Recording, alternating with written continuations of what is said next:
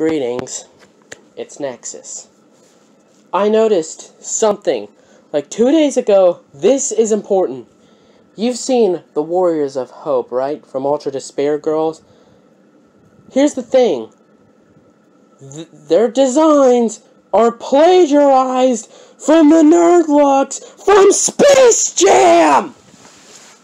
It's obvious, too. Look at the fucking colors. It practically matches. It's matching in fucking color.